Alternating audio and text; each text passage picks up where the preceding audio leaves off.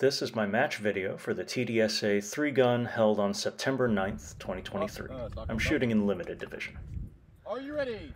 The first stage I shot today was a shotgun-only stage, which I took the opportunity to practice a whole bunch of pump action and reloading. It had been a hot minute since I used a pump action here. I wasted a little bit of opportunity there to reload on the move. Rule 1 of shotguns, if you know you're going to need more ammo, just go ahead and reload while you're moving. I used 3 shots on the spinner. I could have loaded 3 here. I'm doing a load 3 technique off of some belt-mounted caddies. It's fairly reliable, much more reliable than any time that I have attempted to use a dual or quad load methodology. But it is also not quite as fast. Is it fast enough for CQB Brutality? Well, we'll find out eventually, but this is me practicing. I learned this technique pretty much just by watching Russell Fagan's videos, Sinistral Rifleman. Very, very good competitor, lots of stuff you can learn from. Here, this is something of a steel maze stage where you don't necessarily know if you've gotten all the targets, so I waste a good 2 or 3 seconds there loading an additional round and looking for targets that I had missed. I had actually gotten them all. Then you finish up this stage, it's not a shotgun only, you finish it up with pistol at the very end, taking that spinner. And it had been a while since I'd touched my P226, but this is the pistol that I had competed for my first 5 years with. So that one went pretty smoothly. I was even able to double some of them. Overall, I'm still shooting a pump action. So that hurt. This stage starts with some simple rifle engagements that finish with a high-value target shot on that yellow steel over there. I'm missing a little on the side targets. I don't mind terribly much. If I'm not missing, I'm not going fast enough. I would prefer only have missed once, but go figure. One shot there. As I move on, I'm not certain whether I got the A zone or not, or the TDSA equivalent of the A zone, and there I brain fart and try to do that hard lean, even though I had determined later on that it wasn't necessary. Overall, my plan here is also a bit of a brain fart. Right before shooting the stage, I thought to myself, you know what, I can actually clear all this from the center line of this bay, but I defaulted back to what I had started with once I actually got into the stage. This is an exercise in not missing with the shotgun, which, oh, shotgun, you can't miss. No, you can miss.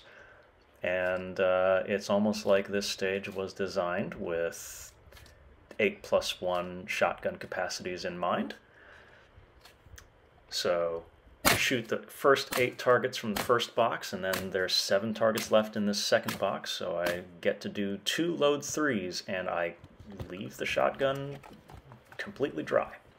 Finally, move over to the VTAC and hit these targets twice each from 2 different ports. So immediately go to a reverse kneeling here. I could improve my position by doing one thing, which is slamming the handguard not only into the bottom of the box, but also into one of the corners. That would give me a slightly more stable position. And then, last but not least, when you can go prone, go for it. Go prone, because there's nothing that says you can't, and I don't have to move anywhere else, so get all the support that you can. Very nice. And yes, I do keep shooting the targets because I'm registering whether I do or do not hit, even though technically the RO did already call hit. That stage ended up pretty good for me. And this stage is a big old paper spam stage. Starts with rifling everything, and then later on it'll transition to pistol. Ways I can get a little more efficiency here, I should have just turreted from the start and then done one move out to that final position, rather than doing that kind of hesitant step out and shooting on the move. There, I wing 3 at it. I do actually neutralize that target, but it's going to bite me a little later here, especially because I throw a 3rd shot at that target as well. there were 15 targets, and I have a 30-round magazine because I'm running in limited division. Oops, I should have just gotten my hits.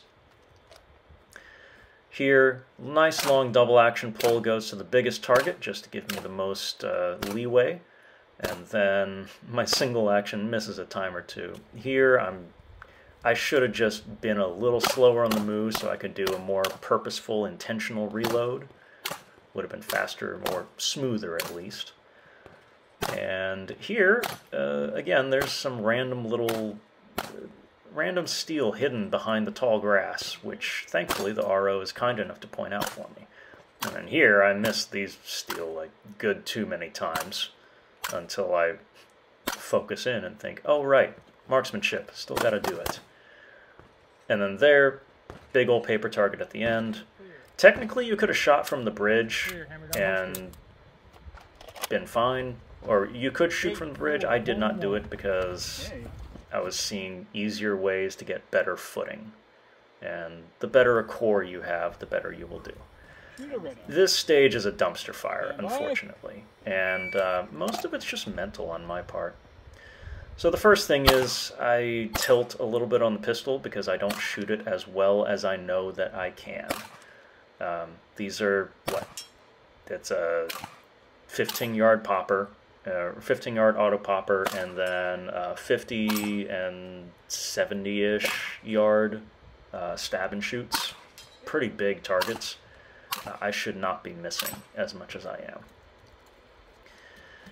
And then the shotgun really messes me up. It starts with 3 slugs. I miss one of the slugs, and then I just completely brain fart on what is the best, most efficient way to clear these stages. And unfortunately, this day, this is still like triple digits temperatures in Texas, so the stages are only 2 minutes long.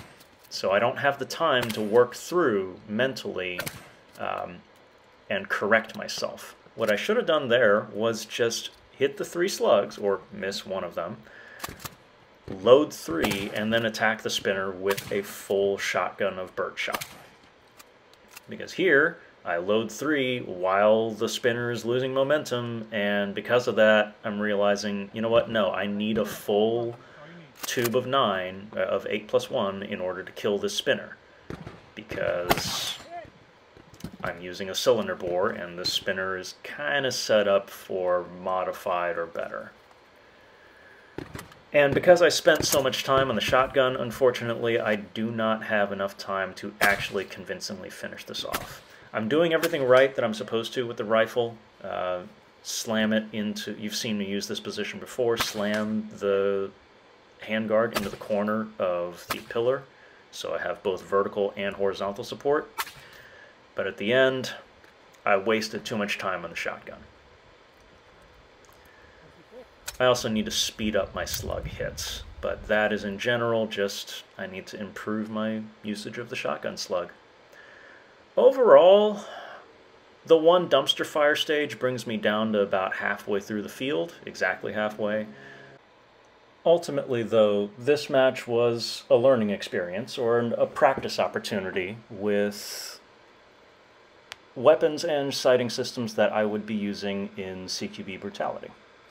The pump-action shotgun was going to make a showing, so was the 226, and it had been a while since I had used either of them.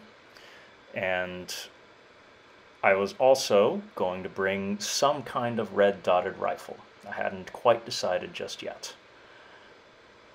So limited division was a good practice run for me. Stay tuned to see more practice runs for CQB and also CQB Brutality itself, plus whatever happens beyond that.